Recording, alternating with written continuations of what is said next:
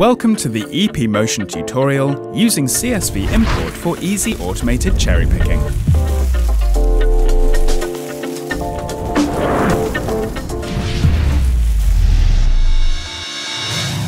The template for CSV file creation consists of the header in row 1 for the labware used in the transfer command and the header in row 7 for the values of the liquid transfer.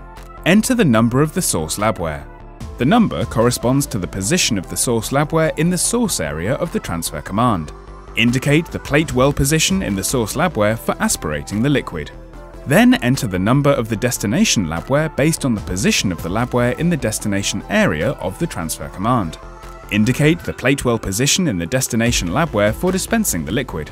Now set the transfer volume of this step in microliters. Define the pipetting tool you would like to use for this liquid transfer step. In this example, we use a 10 microliter single channel pipetting tool. You can use a new row to define a further liquid transfer step with different source and destination wells.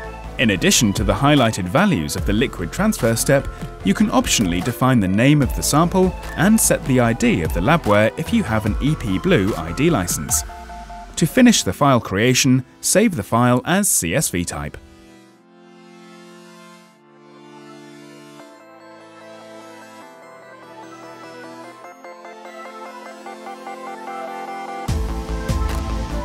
To create a base method for cherry picking, select the labware types you would like to use and place them on the desired deck positions simply by drag and drop.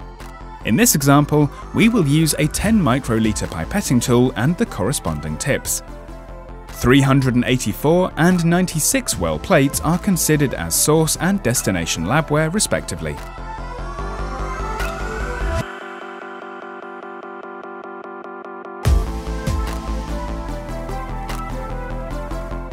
Switch to the procedure level of the application editor and insert a number of samples command in the procedure list. Enter the value fixed and the number of samples 1.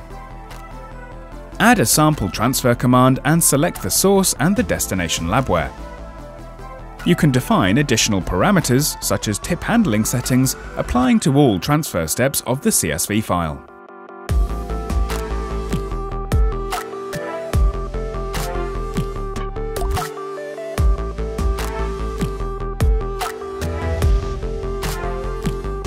To import CSV files into the epBlue software, select the sample transfer command and click on the CSV symbol in the menu bar. Select the CSV file you have created previously, press open, and the CSV import options window pops up.